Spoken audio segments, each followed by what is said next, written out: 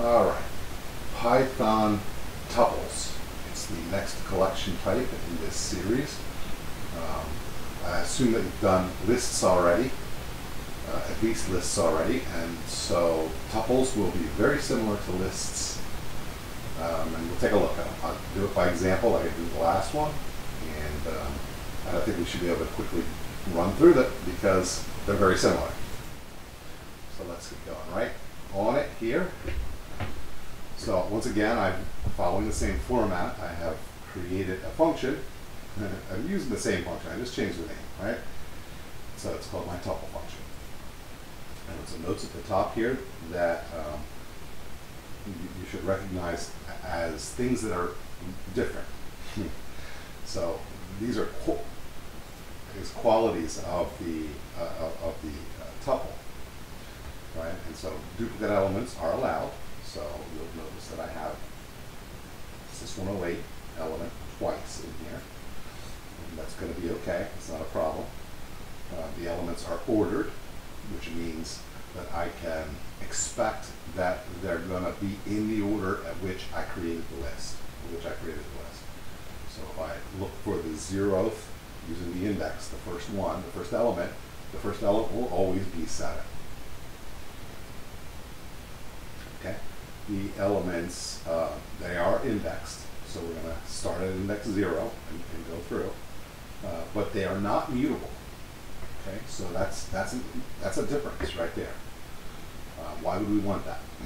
Well, oftentimes when we're programming, we want to name data, right? And so we use variables to do that. And this is nothing more than a variable. It's just a variable that can have multiple pieces of data in it, rather than the standard variable, which would be maybe an int or something. All right, so maybe price oranges equals, I don't know how much an orange costs, $2.25, right? So rather than, I wouldn't want to write $2.25 all over the program if I'm doing calculations with that price.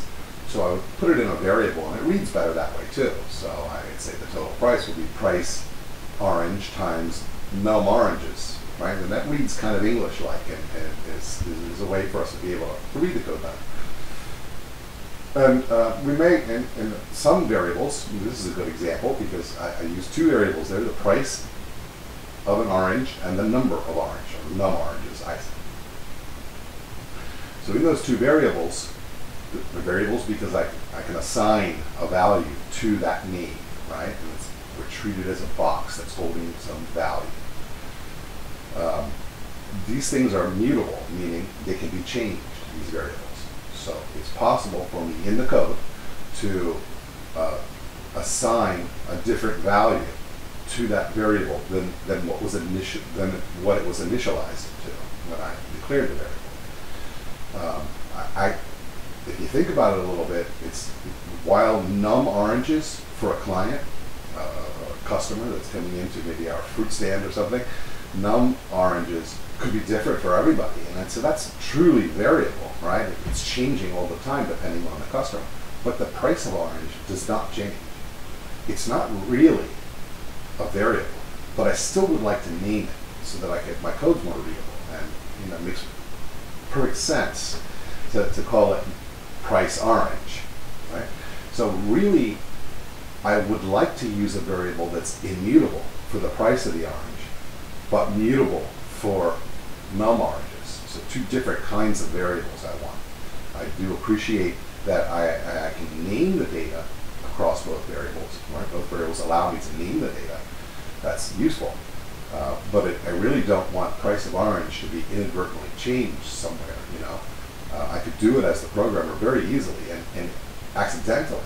And I don't want to open up that. Imagine if there are 40,000 lines of code and I've been working for 12 hours on this code and I get way to the bottom, I'm exhausted, I want to go to bed, and I start making mistakes. And I make the mistake of inadvertently changing the price of an orange, right, on line 38,200. And when I run the program the next day,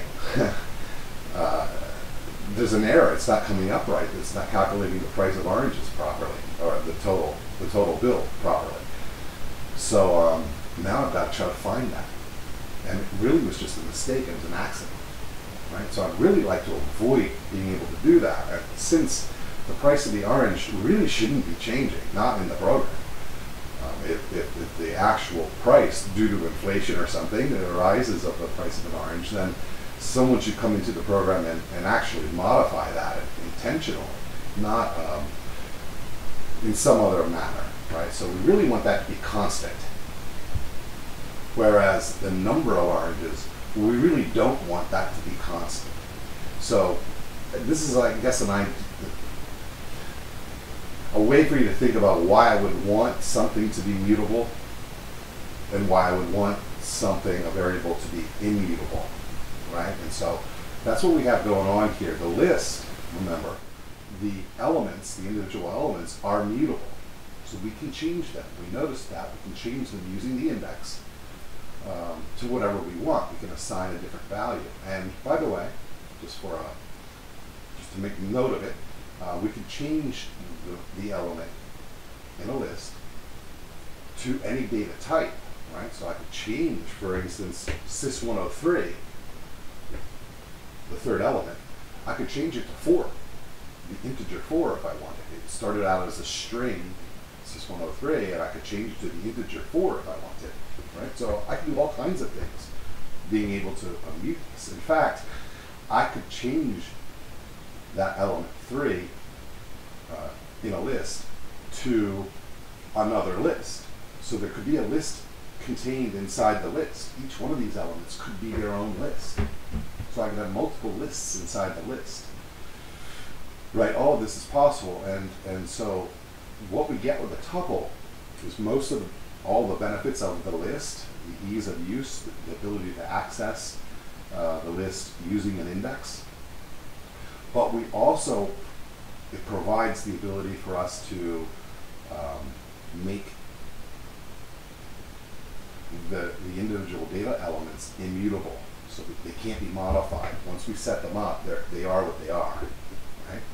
And so these things are all going to work as usual, right? These prints, because nothing has changed in that respect between a tuple and a list. Right? So, one thing that did change though. Remember, it's not because I used the word tuple in the variable name. That's just something I did. I made that name up. I could have called it classes. I don't need to have any indication whatsoever that this data is part of a tuple in the variable name. It is convenient to do that. Then by reading the code, I can tell that that's a tuple. And no matter where that variable is used in the code, right here, the declaration, it's easy to see that it's a tuple, and it's easy to see because of the fact that tuples use a comma-separated list of elements, just as lists do, but in a tuple, we're going to use parentheses to wrap up that comma-separated list. Right? So it's clear when I look at this that this is a tuple, it's not a list. But it wouldn't be later in the code. For instance, let's go down to, we know that I have this return down here. So you wouldn't know by looking at this line of code that my tuple is a tuple had I not used the word tuple in it. Right? If I had just used classes was my variable name, then you wouldn't know just by reading that line of code. And so then we could always use the type function though. But this is why we name variables appropriately, so that the name of the variable reflects the contents or the value that's contained or in the variable itself. Right? So I used a name here that reflected what was in the variable, and what's in that variable is a tuple. So I called it just my tuple. All right. So let's run these couple prints here, and we'll see what we kind of know what's going to happen here, though, right? We know from list what happens. Type returns, and we know the formatting which type returns. It's going to say class equals, and in tick marks, which are like the little quotes, it's going to read tuple. I think we're going to see what it calls tuple, but I think it calls it tuple with a lowercase t. When when this one prints, my tuple, print out, my tuple, this tuple gets sent to print, it's gonna print exactly this, right? In the same form that it is, that I wrote it. Right? And then length of my tuple. Well,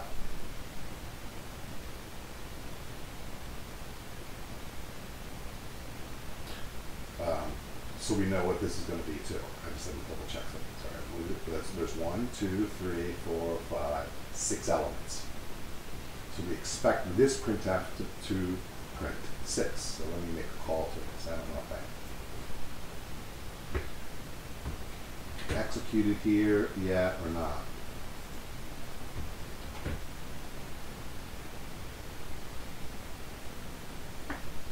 So make that execution, and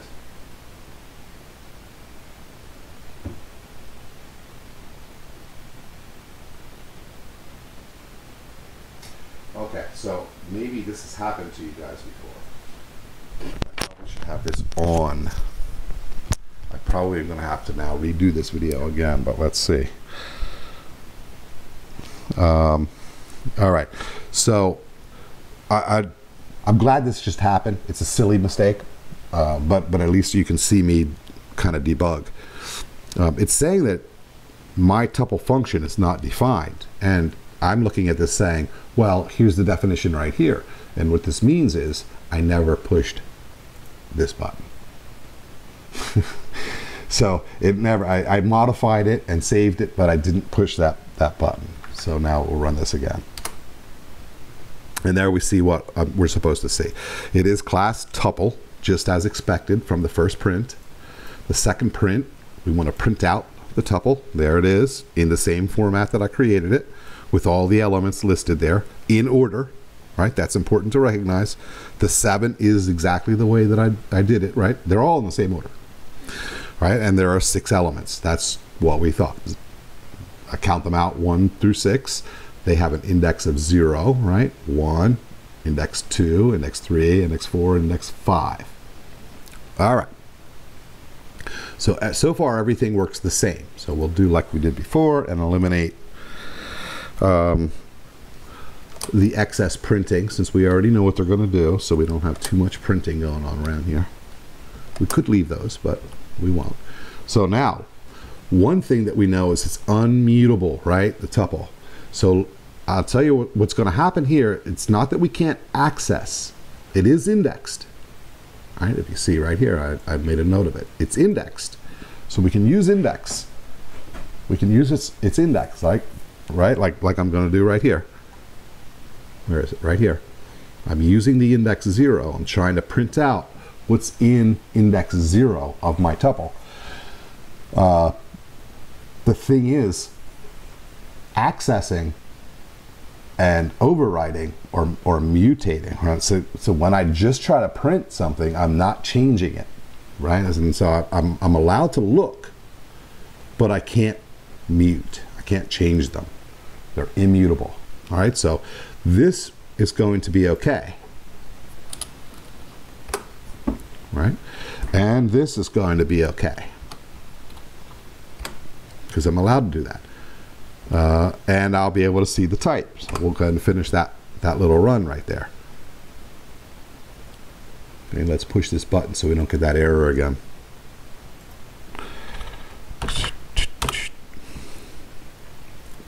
Okay. There's a 7 in the first spot, right? We see it up there. You can see it there, right there, right? So there's a 7 there. And then in the third one, 0, 1, 2, 3, there's a sys 106. There we go. That's what we printed. And it prints the type as expected, as a class str. String is what we have there. All right, so this all worked as we would expect based on what we've learned with lists. And here is where the difference is coming up next. Let's just ditch this so it's out of the way again. We'll get that one too. And here I'm using the assignment operator, right? The equal sign. And I'm trying to assign a 5 to index 0 of the variable my tuple.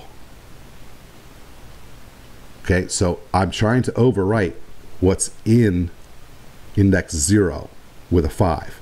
And so that's going to be problematic. It's not going to let me go any further than this. I'll go ahead and release this one too, but it won't even go there.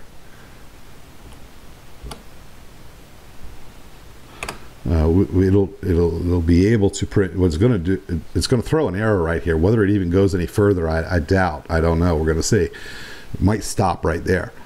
But if it goes any further, it's still going to print the 7, because the 7 is not going to be overwritten, right? Because it's not allowed. That's not allowed. And then the type is going to be int for what's in element 0. So boom, and then boom. So there's my error, which is expected. It's on my tuple 0 equals 5. This, or assigned to my tuple 0, location 0 in my tuple, a 5. Tuple object does not support item assignment. Okay, so we cannot assign to a tuple element. The object itself doesn't permit that kind of operation, and we knew that, right? That was that's the difference. So and also note, let's all note, you guys and me, that it did that broke the program right there. It stopped right on that line, and we did not make it to this line. There's nothing wrong with printing my tuple 0. We actually did it earlier and it worked, right? It's fine, because we're not trying to change anything with that, right? So if I just take this away, we'll do this, then we'll do this, we'll see that it's fine. It goes it continues. It does those 2 lines, right? Because the line that's in error has been, I commented it out. So the interpreter is not trying to execute that line anymore, right? So it goes right on by that. That's a little debugging technique. When you think you found, or you're trying to find a place where an error is happening, you can start commenting things out around it to see if those things are causing the error. And then once you kind of diagnose where the error is, then you can try to start make a modification to that to prevent the error. Okay, so boom, boom, boom. It looks like these all work as usual.